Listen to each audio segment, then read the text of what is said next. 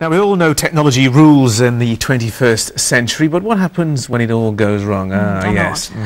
Take satellite navigation. How many of us have used it and been sent on a wild goose chase or end up just shouting at it?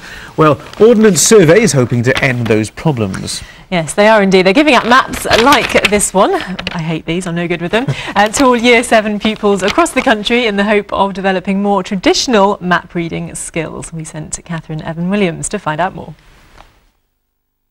You know how it is, you ask the sat-nav to direct you to Carmarthen and you wind up in the Netherlands instead. Sound familiar?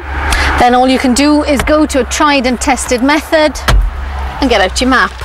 I'm not the only one with sat-nav horror stories. These youngsters in Haverfordwest have their own dark tales to tell.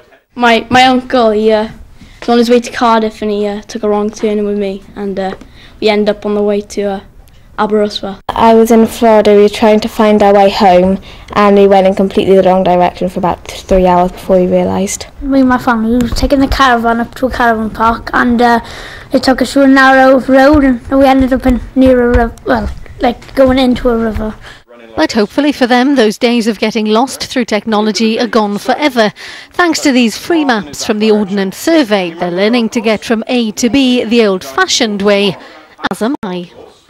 I mean, it's a skill that you will never forget how to use, and even if it's just a case of finding a direction in 10, 15 years' time, I mean, they'll always come back to it, and I think it's a very good skill to have. So maybe the day of the map isn't over. This collector certainly thinks so. It's originally a woodcut, which has meant that the map has been cut out of a block of wood and then printed. And very soon afterwards we had Saxton, who was the main English cartographer, and this is his Pembrokeshire map. You've got to be able to orientate yourself, and particularly in the younger generation, I think it's a great thing they're being taught map reading skills in schools, because you've got to know immediately when you go out in the countryside where your northwest, south, east are, and a lot of people don't. Well, these youngsters now seem to know their way around a lot better. And as for me, well, let's just hope I don't get us lost on the way back to the newsroom.